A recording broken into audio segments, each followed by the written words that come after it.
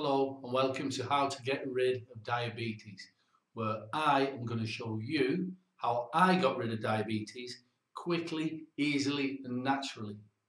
And I'm stood here in my underpants for a very good reason, and I'm going to show you that in some of the other videos. But first, have a good look around this website and listen to the common sense and just follow 3 simple instructions, and you will dramatically affect your diabetes symptoms.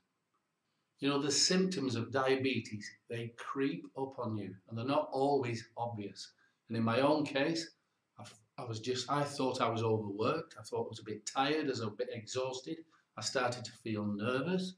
I couldn't think straight. I started to feel dizzy. I started to get a rash between my legs that wouldn't go away and under my arms. And the symptoms just started escalating till I had to go to hospital. The doctor, even without testing me, said, "I think you've got diabetes."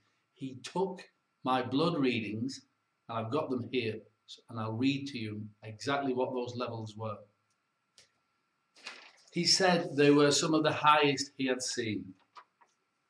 My blood sugar level, the HbA1c, was 116.